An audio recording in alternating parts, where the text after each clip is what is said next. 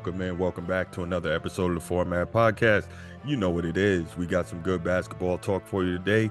And if you saw the thumbnail, which I'm sure you did, or you wouldn't have clicked on it, you know we're going to talk some Steve Nash and the Brooklyn Nets. This should be a short one, so tune in and enjoy it. But before I go ahead and get into that, you know what we got to do. Make sure you go ahead and click that subscribe, that like, and that notification bell on your screen there so that you can be notified whenever new episodes of the show come out. If you want the audio only version of the podcast, just type in the Format Podcast in your audio podcast platform, do a little search, and we should come right up. Please make sure you give us that 5-star review and leave a comment here on YouTube or on your audio podcast platform.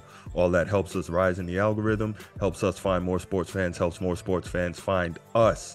Also, if you know you enjoyed the show, enjoy the out-of-the-box thinking and not the same old stuff all the other sports shows are parroting, please go ahead and share the show with other people you know would enjoy the sports talk as well. All right, appreciate that. Let's get right to it. So, Brooklyn Nets earlier this week fired former head coach Steve Nash after a 2-6 start to the season. So, why did I find the need to comment on this? I'm sure it's been talked about ad nauseum. I'm a few days after the fact, got a lot going on, but just wanted to give my 2 cents on it. Steve Nash, all-time great point guard, Hall of Famer. We know that. He knows the game. We know that. But with that said, a lot of great players have not made great head coaches. But to me, this is beyond all of that, right? Steve Nash wasn't necessarily even in line for this position.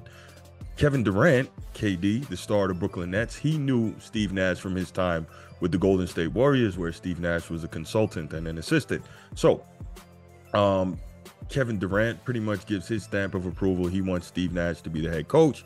Of course, Steve Nash gets hired, right? It's the NBA. You give your star what he wants. Again, this is why I'm adamantly against giving players personnel power, but that's a whole different story, right? People are going to say, oh, Bruce, you're against player empowerment. No, not quite. But putting it simply, if you give players personnel power, when things go wrong, they can just walk away and raise their hands. There's no repercussion for them. Anyway, Steve Nash gets the job. They do a good job in his first year. I think they go 48-24. And he finished 6th in Coach of the Year voting. And then we kind of see things fall apart. So last year in the playoffs, the Brooklyn Nets get swept by the Boston Celtics en route to the Celtics going to the NBA Finals. Kevin Durant has a heck of a tough time, but the issue is not so much that, it's that Steve Nash just was poor in terms of making adjustments and finding ways to combat what the Celtics were doing defensively. For a guy who's been a great offensive mind and been around a great offensive mind in Mike D'Antoni, basically throughout his entire career, he had a tremendous amount of difficulty making the adjustments to counter what Udoka and the Celtics were throwing at his team in the playoffs. Now, Kevin Durant, of course, demands a trade in the offseason. Then he backs off of the trade, and in a meeting with Nets owner Joe Tsai, basically tells them, you know, it's Sean Marks, GM, and Steve Nash. I want them gone or I'm gone, basically them or me. And the organization, to their credit, stands up to Kevin Durant, says that's not going to happen. You just signed an extension. You're still under contract. We're not trading you. So, you know, you better get in uniform, get in here, and let's get going. Obviously, they didn't say it in those words. You don't want to alienate a star player in the NBA. There's no league that has more power among the players than the NBA does. And it's been like that for quite some time. Not to this extent, but it's always been a players league, right? From, you know, Magic Johnson, Michael Jordan, so on. But those guys, for the most part, never really flexed it the way players today do. Now, that's a whole different story, a whole different show in terms of how that's affected the game, how that's affected the league. Anyway, so you get a guy like Steve Nash, who I thought wouldn't be a great fit from the beginning in terms of just coaching guys of that level and having such inexperience as a head coach to try and deal with that. But you know, being an all-time great point guard, you would assume the guy's a leader. He can figure it out, right? He knows how to lead. But that didn't work out so well. Anyway, also, he did have some situations that, man, I think the legendary Red Auerbach or Phil Jackson or Larry Brown or Coach Pop would have some difficulty dealing with, in terms of, you got a guy like Kyrie who let's call a spade, is a cancer. Everywhere he's been, he's caused problems in the locker room. And we saw that again in Brooklyn. You know, we saw it with his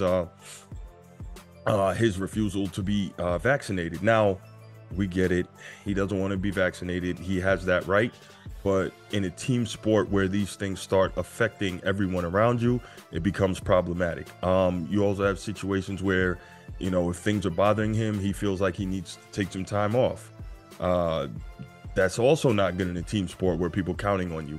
Then, you know, you have James Harden, who demands a trade to the Nets, comes over, it's playing well, and then once he realized Kyrie's head is not all in the game, he wants out. He demands a trade. He ends up getting traded to division rival Philadelphia 76ers.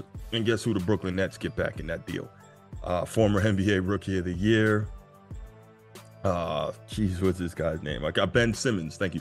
Ben Simmons. They get back Ben Simmons in the deal. Ben Simmons, we don't know where his mind is, where his body is. Obviously, he had major injuries. He also claims mental health issues. It's all a crazy situation. He didn't play at all during his time with Brooklyn last year. 8-9 games into the season this year, he's already dinged up.